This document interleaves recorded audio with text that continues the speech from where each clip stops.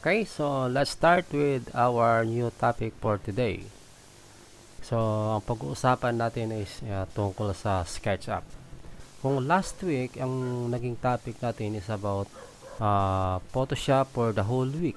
So, ngayon, ang gagamitin naman natin, itong SketchUp.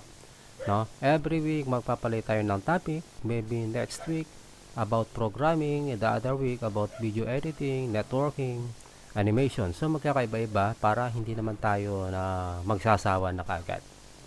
Okay. Yung SketchUp version Pro 8 lang muna yung gagamitin natin. So, actually, napakaraming version na to, ano? So, eto, yung mga ginagamit na mga engineer, mga contractor, architect, na yung sa paggawa ng kanilang mga floor plan. No? Parang ano dito, parang AutoCAD. Okay? Ngayon, kung ikaw first time mo palang gumamit nito, no, after ng installation, medyo nagulat ka, nawala yung mga toolbars.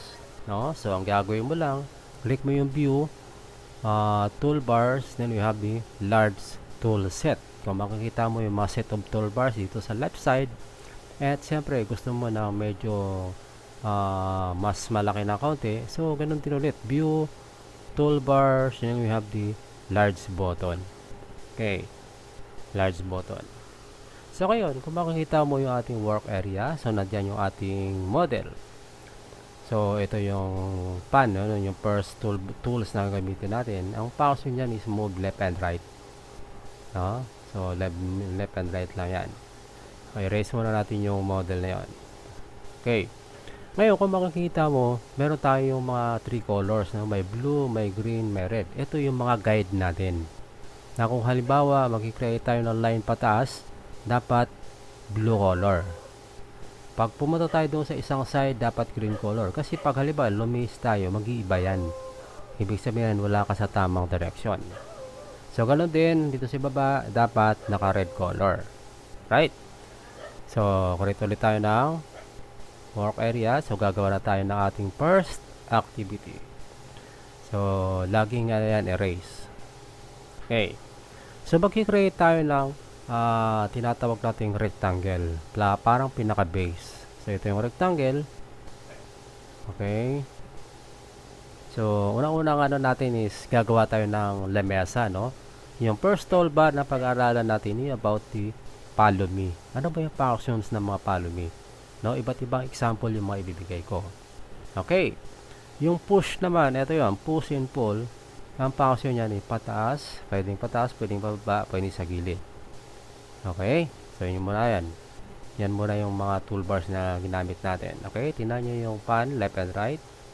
And ito yung orbit. Pwede namang i-rotate kung saan gusto mong part na pupuntahan. Okay? So, ganyan. Ngayon, gagawa tayo ng design para to sa ating lamesa. Okay? So, ang gagamitin natin yung itong line. So, mag-create tayo ng line, papunta ron, dapat naka-red yung kulay. Okay, so, escape. Line ulit. So, halimbawa, ganun kalaki. Medyo ano lang. Okay. Escape. So, scroll mo lang yung mouse para naka-zoom in. Okay. Ito naman, click natin ulit yung rectangular. So, dito tayo mag-start. Mag-create tayo ng ating design. So, zoom in. Okay. Okay, zoom in para mas madali i-edit, ano. Dito, ang gagamitin ko ngayon yung arc. So, nagkaroon na tayo ng push, rectangle, then we have the arc. Click mo yung arc dito sa isang side, papunta dun sa kabila, then tsaka ngayon ipupush mo pabalik. Okay. So, ganun din dito, no. Click mo dyan, papunta ron. Then, pause mo na konti, pabalik. Okay. So, meron na tayong arc. Dito sa gitna, maglalagay tayo ng ano, no? Ito na lang. Pencil na lang gamitin natin. Okay. Yan. Ngayon dito, maglalagay tayo ng design. Meron din, maglalagay tayo sa gitna. Ang gagamitin ko is arc na rin, ano? Alright. So, para scroll out. Okay, zoom in muna, zoom in. So, kailangan i-erase natin yon. Okay? So, gamit yung eraser, click, right click, erase. Okay? So, ganun din. Right click, erase, oops, edit, undo. Pag nagkamali lang, so, dapat ano yan, palalakihan niya para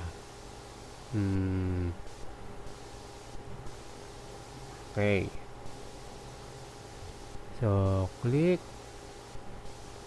oops, edit, undo, erase. Ganon din sa iba, right click, erase, eto rin, then erase. Okay, zoom in, zoom out. Okay, ang ginawa natin yan, ito yung magiging design ng ating lamesa. Okay, so napaka powerful yung tools na yung gagamitin natin ngayon. Ito yung tinatawag nating follow me. So makikita mo yan, nakalagay follow me. Okay, so paano gagawin? I-highlight mo ngayon yung apat na kanto na yun, no? Ito yung line na to. So paano i-highlight? Ito yung select. Hold mo yung alt, papunta rito, click mo yung bawat isang line. Okay, selected na yung upper portion yan. Then tsaka mo ngayon i-click yung follow me. Okay, dito mo ngayon i-click sa design na ginawa natin. Okay, so try. Okay, so meron na tayong lamesa, no? So pag iniikot mo yan, meron tayong lamesa. Okay, ngayon gamit yung rectangular, pwede naman natin lalagyan yan ng mga parang pintuan sa baba, no? So try natin. Okay, ito naman yung push. Ipupush mo ngayon sa loob. Ganun din sa kabila. So edit, undo. So edit, undo. Gagawin natin no? Huwag mo masyado doon hanggang sa baba. Okay, then tsaka mo ngayon ipupush, or pwede namang i-erase natin. Right, so another one. Then tsaka mo ngayon ipupush ulit. Then tsaka mo ngayon i-erase. Okay, so pag i-rotate mo, meron ka ng dalawang yan, no? So para balance mo, lagay natin sa kapila. Pero pwede rin naman next time turo ko sa inyo paano yung mga copy paste na yan. Pero ito ngayon, huwag muna, no? Para hindi kayo malito. Okay, so gagawa rin tayo dito sa kabila. Okay, so pupush din ulit. Okay,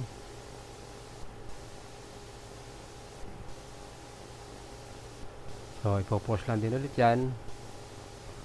Then dito sa gitna gagawa tayo ng ng malaking drawer. Okay, yan. So ganun din, ipupush mo lang din yan. Escape, click mo yung lalagyan natin siya na offset, parang design. Then tsaka mo ngayon ipupush pa loob.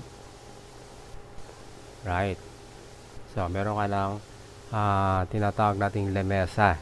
Okay, so ngayon siyempre lalagyan natin ng kulay. Okay, so lalagyan natin ng kulay. Try natin kung ano ba yung tamang kulay na dito, no? So click mo to yung parang paint bucket. So hanapin mo ngayon yung wood. Okay, so try natin yung isang color dyan. Click.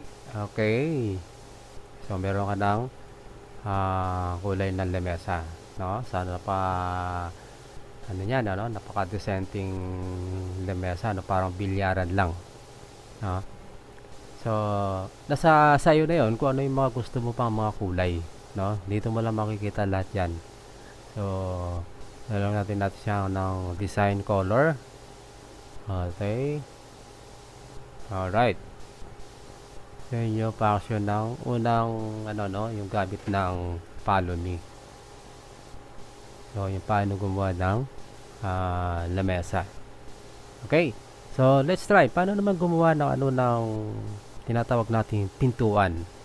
Okay, so file, new. Okay, so no tayo. So set natin dyan, erase. Gagawa ulit tayo ng rectangular. Okay. Rectangular. So, set dyan. Then, ito ang gagamitin natin yung line ulit. Okay. So, hanapin natin yung tinatawag natin midpoint. Ito, midpoint. Pag nakita yung midpoint, click mo yan. Tapos, tataas mo lang ng kaunti. Then, nadali mo doon sa dulo. Click. Okay. So, escape. Scroll in. Okay. So, pag nakagawa ka na dyan, click mo ulit yung yung line. Dito ka na mag-start ulit para sigurado na pantay yon. Yun, pag nakita mo yung from point, click mo na. Okay. Click. So, pag na-rotate natin yan, meron siyang nakatayo. Okay. Ngayon, lalagyan natin siya ng design. Okay. So, halimbawa, nandito. Parang design ng ng pintuan natin. Okay. Dito sa kabila, ganoon din. Mag-create tayo ng arc. Okay. So, the same procedure doon sa unang ginawa natin. Ang gagawin natin yan, i-delete natin. So, click mo yung eraser. Erase. Okay, erase. Then you have to erase. Scroll out. Okay. So, yan. Sa left and right, makikita natin yan. Ngayon, pwede na ba erase natin yung sa taas, no? Click mo itong select. Okay. Then, command ka ng delete. Delete. Okay, delete. Okay. Ngayon, gagamitin na natin yung follow me. No? Kasi ang topic natin is about follow me, yung toolbars na yan. So, ito yung follow me. Click mo muna yung select. Highlight mo yung buong page natin. Tsaka mo ngayon gamitin yung follow me, click mo rito sa design na ginawa natin. Okay, 1, 2, 3. Alright. So, okay. So, meron tayong design. No? So, yan. Kung ano yung design dito sa kabila, yun din sa kabila. So, yun yung function ng unang dalawang function na didiscuss ko sa inyo tungkol sa tinatawag nating follow me. So, mamaya gagawa tayo ng isang buong topic tungkol dun sa follow me. Okay? So, gagawa tayo ng isang activity na kompleto na sa lahat, no? Ito, ngayon, meron siyang lamesa, then meron tayong pintuan. Okay? So, see you on my next part ng ating SketchUp, and thank you.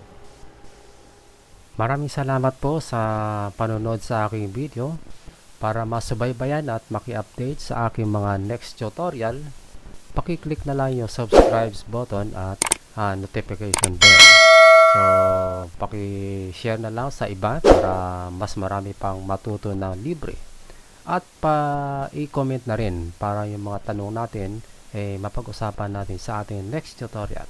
Thank you and see you next time.